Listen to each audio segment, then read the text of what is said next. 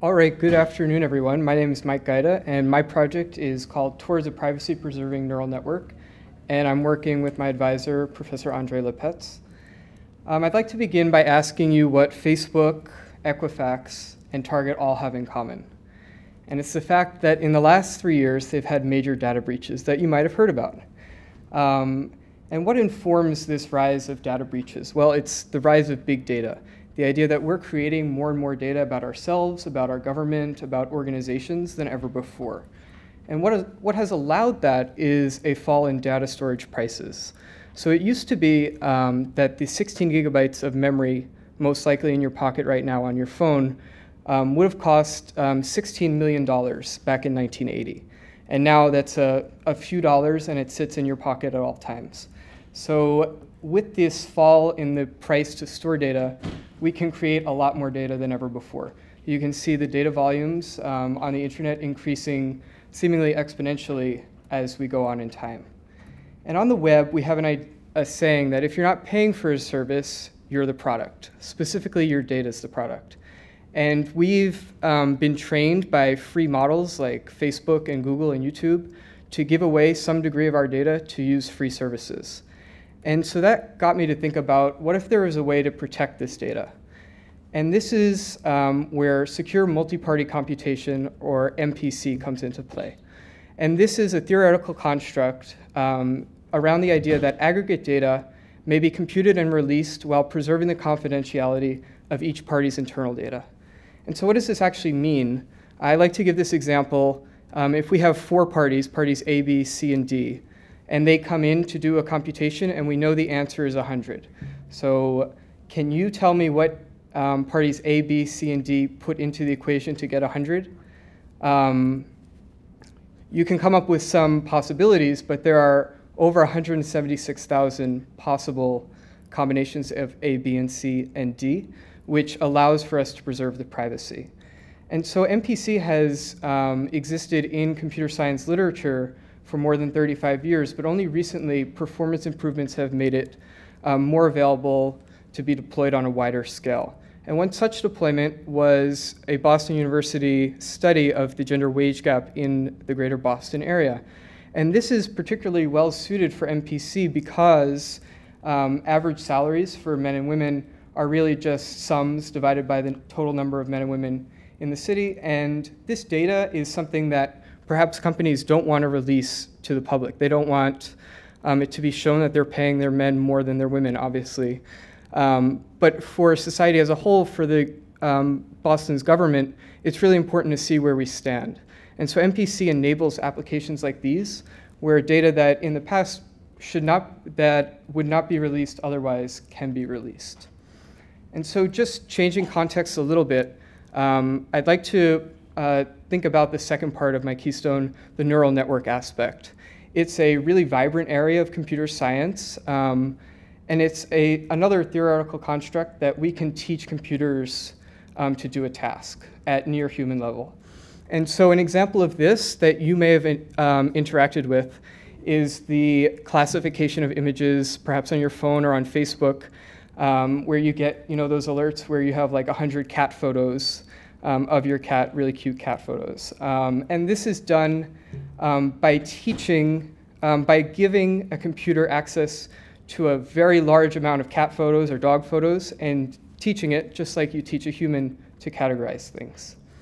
And this, the theoretical setup for a neural network is this series of layers. And the reason it's called a neural network is because it's loosely modeled on how we understand neurons work in the brain. And so if you look here, the dots, we call them nodes, but you can think of them as neurons. They receive an input, a stimulus, and they output in the brain. They would be neurotransmitters. Here they're ones and zeros because we're in computer land. And they pass them on to subsequent nodes. And at each node, there's a large addition, basically, that happens there. And it passes on an impulse to the next layer, and finally to an output. And so these nodes receive inputs from the arrows. Those arrows are weighted. So like in the brain, certain pathways might produce a bigger response. Certain pathways might produce a bigger response, like I'm showing here.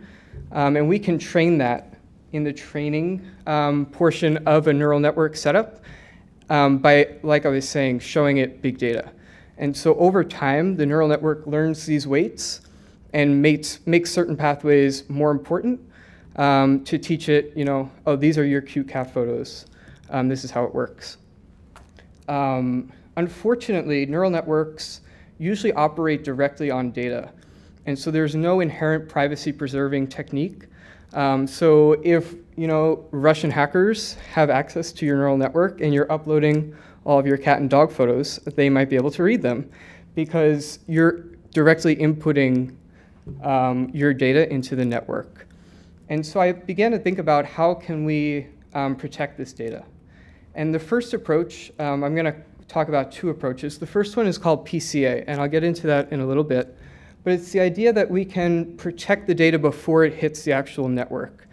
And the second approach is protecting the network itself. And so that's replacing the insecure network with secure functions. And so we end up with, in the future, a network that will look like this, completely protected. And so how did we do this? It started with a framework called GIF. And it's a JavaScript framework that was written here at BU that enables us to replace traditional computer functions like pluses and multiplications with the secure versions of them. So it's kind of like a drop-in replacement for what you would normally use to enable applications like neural networks and PCA. And so the first part of my project was extending GIF to work on negative numbers and on rational numbers, which I needed to enable the applications I was looking for. And so the first approach, the PCA approach, reduces the dimensionality of the data set. And so the example that I give is if you start off with data 1010 and after PCA you have 11, the privacy-preserving approach is that if you only saw 11, there's no way to go back to 1010.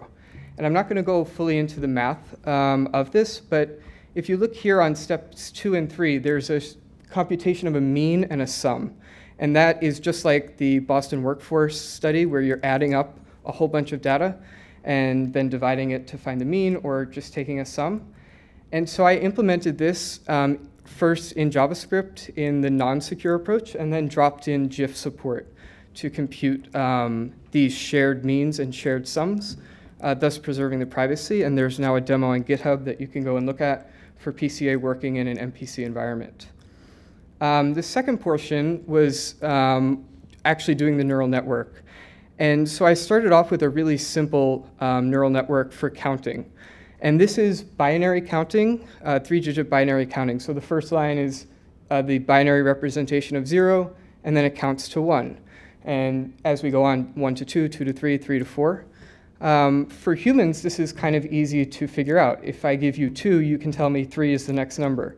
But for computers, you can't. I taught them to do this. So I didn't program it to count up by just 1 each time. I said, here's 60,000 instances where I counted up by 1. Can you learn from it?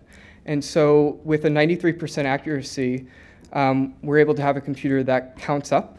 And this is a simple demo, just for demo purposes, to show that this would actually work.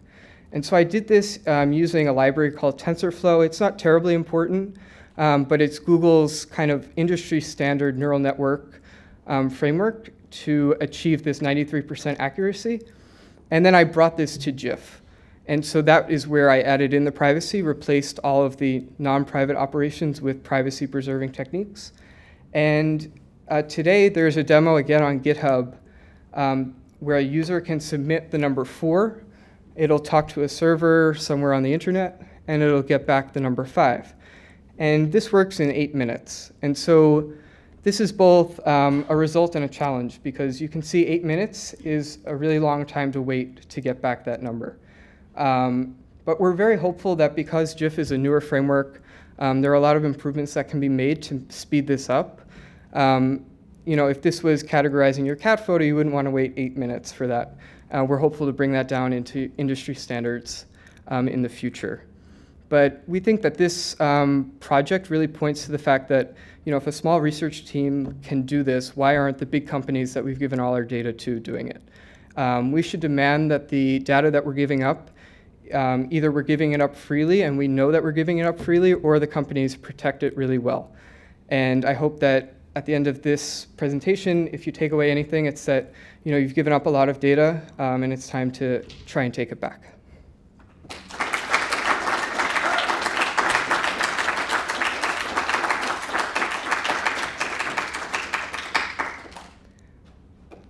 I would like to just thank my mentor and KHC, and if you have any questions.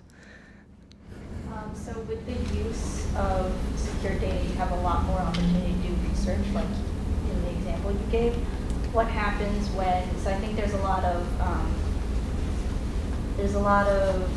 negativity against using data and like turning people into statistics. So how do you kind of deal with that sort of backlash? Well, I think MPC is well suited for this issue because it only releases aggregates. So even though you are counting the person and giving in their data, you're never releasing information about an individual person. And so we only see population statistics at the end, which I think is a good way to avoid those issues of, oh, this person's just a number. It's more, this population has these characteristics that we've been able to find out under MPC. So does GIF work on the basis of MPC or some other? Yep, GIF is an MPC framework. Okay, thank you.